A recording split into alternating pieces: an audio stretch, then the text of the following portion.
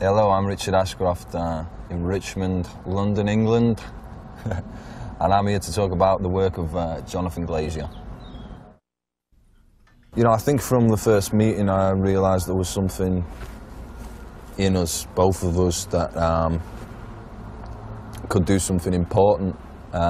We both wanted to do something important, which I think is unusual these days in the music industry. I think the video has kind of been, you know, treated, there's this idea, unless you spend millions, the video's not important, then you should just do a lip sync. And I was bored at the time of lip sync videos, sick of them. Wanted to do something interested, and he wanted to do something interesting with me. And I think the thing was, he knew I could do it. He knew I could do whatever he needed. And I made him aware of how important music was to me, and as a musician, you know, suddenly becoming an actor, it brings up certain sort of deep worries within you, you know, when you've been in a studio for a year and suddenly you're on a film set without your top on. You know, you start questioning yourself and you start thinking of all those guys back there in the studio going, look at him there with his top off, you know, parading around that hotel. Even on the day of filming, it was, right, let's do it without your top on kind of thing, you know, and there's fears involved in that. The sense that I know film goes down for life, it's there I am for life, you know, and I said at the time, this ain't no D'Angelo, you know, this ain't no Mr. Universe. But at the time, I don't know, I just thought, sod it, you know, it kind of fits in, you know what I mean?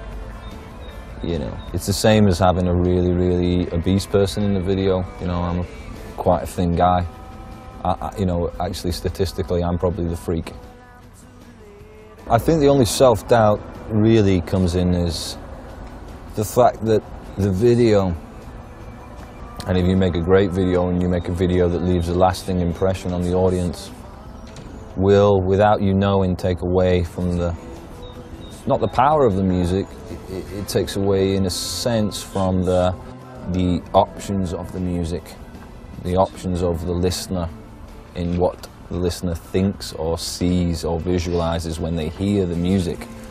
The more stronger the visual image, the more difficult it becomes for the listener to separate from the visual image when they hear it. So the fear comes through. I've enslaved in the studio and fought and scrapped to get this thing sounding like this. Is the image that I'm giving the people the right one? Should it be this strong? Should I just show me making the fucking music? All those things, those are the fears. We changed as we went along, you know. If we were talking about a sandwich being brought in, I said, make sure you put cucumber in there. Let's be funny, let's do give a tap element where the sandwich arrives and I smell the sandwich. Told Jonathan I don't like cucumber. Let's do that. Rather than just the sandwich arrive, let me smell it, because I don't, and then take the cucumber and do the sort of side to the room service, because you never get the right thing. All these little subtle touches. So the cool thing was, it was allowed to flow on the day. We were allowed to, you know, we would discuss things on the day. There was a couple of guys there, I forget the names, a little Scottish dude and a tall bald dude who lingered in the shadows. Maybe Jonathan will bring light on those characters. They were there in the background giving their opinions. You know, everyone could kind of, although Jonathan's sort of he's very fixed in his objective, you know, the cool thing is he's respected me as an artist and a creator.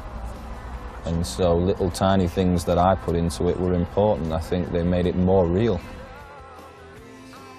The constant bombardment with MTV and videos and advertising, you know, a bit of silence, a bit of mood and atmosphere, I found would be interesting and almost run against everything else that was going on at the time, you know.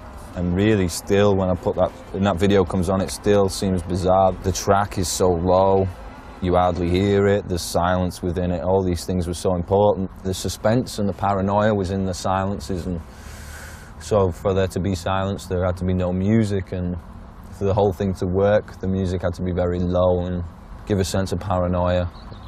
That being on your own in a large space in an open room, we all know that feeling of waiting for someone. You know, the song itself was about waiting for waiting in a hotel room for your lover, you know, for your life to change at the crossroads, and even to the switch, to the light switch, the buzz of the electricity. I think that was a good thing to get in, because those are the kind of things you pick up when you get paranoid. You pick up on electrical noises and things that you're normally numb to. I think that the pivotal moment was when we decided that the urination scene should be at the end, you know, and that only came at the very end.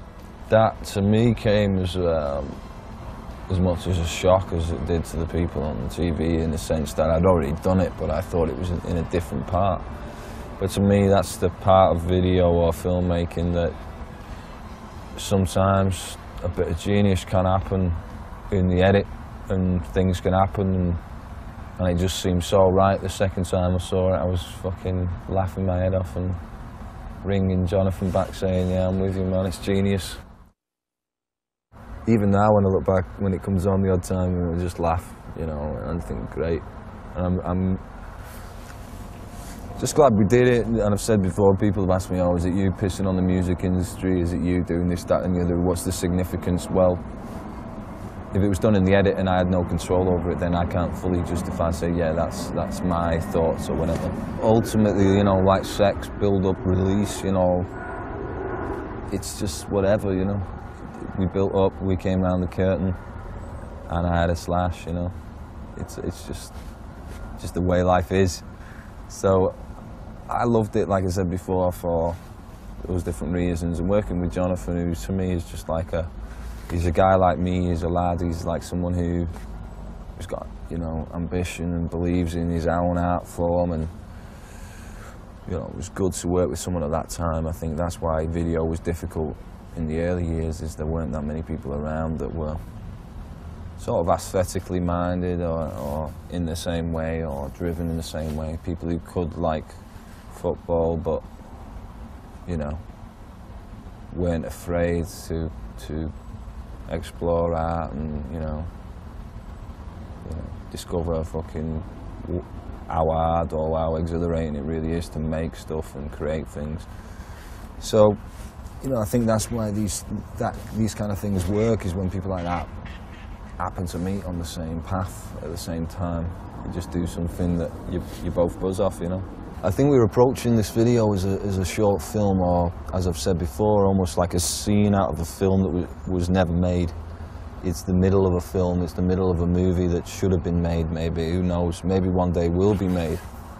If someone gives us a good offer, I'm sure Jonathan and I would, yeah, make the whole movie, me walking around the hotel.